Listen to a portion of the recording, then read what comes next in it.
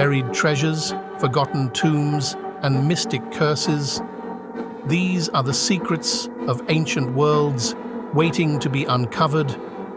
Dive into the shadows of history where shocking secrets and hidden truths are just begging to be revealed.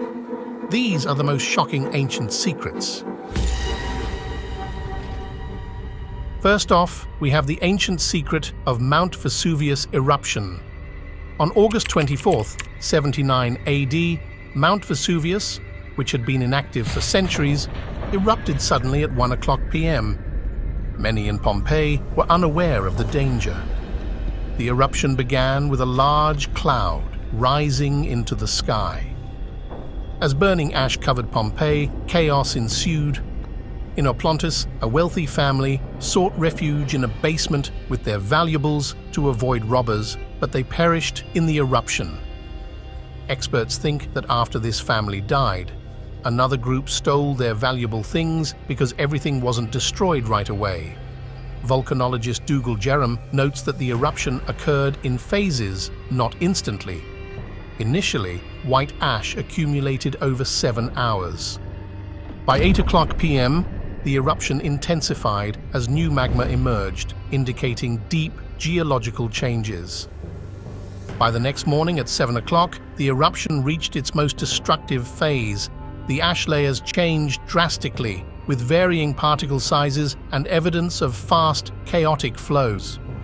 This top layer of hardened ash indicates a deadly flow of hot gas and debris known as a pyroclastic flow, which obliterated everything in its path.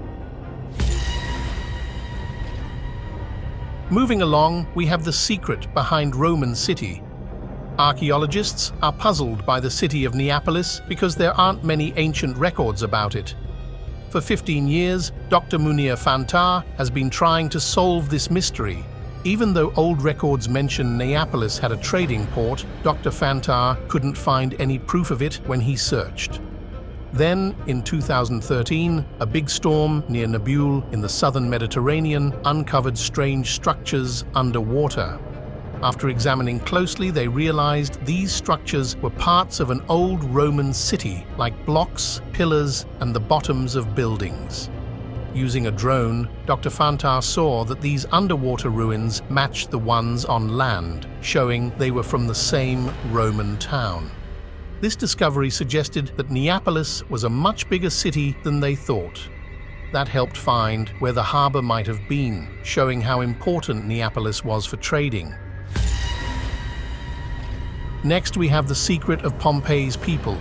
In ancient Pompeii, there was no police, so people had to take care of their own safety. The old ruins of the city show it was a place where crime was common and people were often afraid. Since there were no banks and no way to get back stolen things, stealing was a big problem. Life was hard, especially for the poor, and sometimes breaking the law seemed like the only way to survive. Historical records and writings on the walls show that the people of Pompeii sometimes acted as their own police. For example, a message found on a tavern wall talks about a stolen bronze pot. The owner offered a big reward of 65 sesterces to anyone who could return it, showing that people had to handle thefts themselves. If a thief was caught, they could face harsh punishments from the community. In some homes in Pompeii, trusted slaves, who were as tough as fighters, were given the job of guarding the house and dealing with troublemakers. Groups of people in Pompeii, like gangs today, would sometimes join forces to punish bad people on their own. In a wealthy Pompeii neighborhood, experts are exploring a 2,000-year-old mystery. They suspect that some very wealthy people were targeted by thieves right as Mount Vesuvius erupted and buried the city under ash. Evidence shows that Pompeii residents were really worried about keeping their valuable things safe from thieves. One major find was a heavy-duty safe in a warehouse where several bodies were discovered.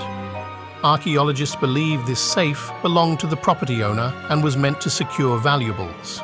This fancy safe, with its complicated lock, shows how far rich people went to keep their stuff safe.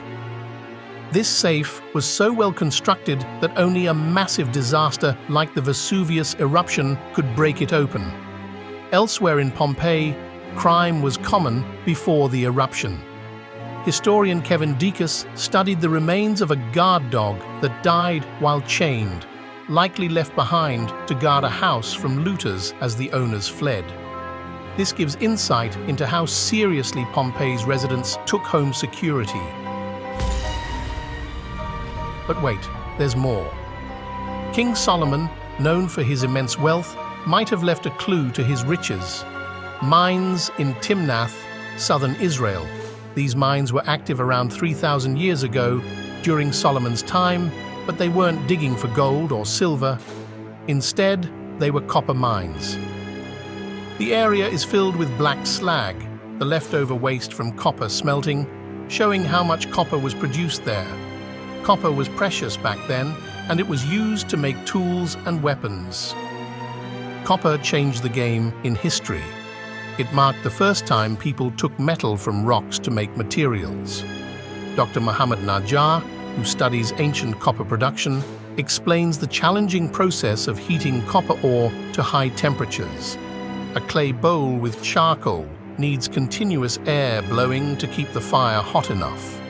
This hard work resulted in pure copper, marking a significant moment in human history, when people began creating their own resources, almost like becoming creators themselves. In a remote bog, a family of farmers stumbled upon a startling discovery while digging for peat. One of them struck something hard, prompting his wife to caution him to be careful. They unearthed a remarkably well-preserved human body, clad only in a cap and leather belt, with a noose around its neck. Initially mistaking it for a recent murder victim, they called the police. However, upon examination, experts determined that the body was ancient, dating back over 2,400 years. Referred to as a bog body, it had been naturally preserved by the peat bogs of northern Europe. Bog bodies, preserved in the wet and acidic bog environment, offer a unique glimpse into the past. Unlike normal ancient burials with just skeletons, these bodies still have skin, organs, and even facial expressions. That's because of the cold and acidic conditions in the bog. Further analysis of similar bog bodies has revealed signs of violent deaths, shedding light on ancient mysteries. By using methods like the ones detectives use today, scientists are getting better at figuring out what happened in these ancient cases. In the mid-19th century, the Amazon attracted traders, miners, and missionaries due to its rubber and minerals. Many people moved close to Shuar land, and some made fake shrunken heads to sell to excited traders and adventurers. They often made up stories to make the heads seem more valuable. A head in a museum, acquired in 1915, was claimed to be from a male shaman who failed to cure a child and was killed by the child's father. This tale was believed until 2016, when the museum conducted DNA tests on the head. The results revealed it was actually a female's head, not a male's. In Shuar culture, only male warriors' heads were shrunk to prevent their spirits from seeking revenge, as women were not warriors.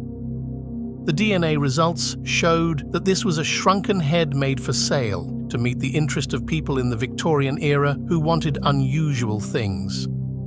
The woman was likely murdered not due to tribal conflict, but for profit.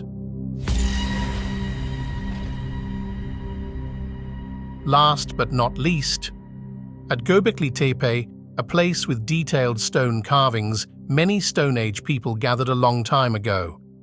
This might have been one of the first times people started to have organized religious ceremonies. This idea challenges what we used to think, that religion only started in settled communities. Dr. Reinder Neef, an expert in old plants, looked at things left behind at Göbekli Tepe. He found proof that people there were starting to grow their own food. They were growing grains like einkorn and barley, some of the earliest grains ever farmed by humans. Researchers also found that the einkorn grown near Göbekli Tepe today is similar to the ancient wild grains. This suggests that people first started growing einkorn near Göbekli Tepe. Dr. Neef thinks people at Göbekli Tepe were already starting to farm them. They were trying out farming, and at the same time, they were building impressive stone structures. This shows that Göbekli Tepe was a good place for starting to grow plants, which was a big change in history. So, there you have it, 10 shocking ancient secrets that reveal fascinating, eerie, and mysterious truths from our past.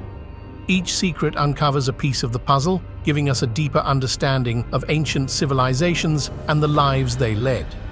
Keep exploring, and who knows what other secrets we might uncover from the ancient world. As always, thanks for watching, and be sure to like, comment, and subscribe if you really want some more of that history crack.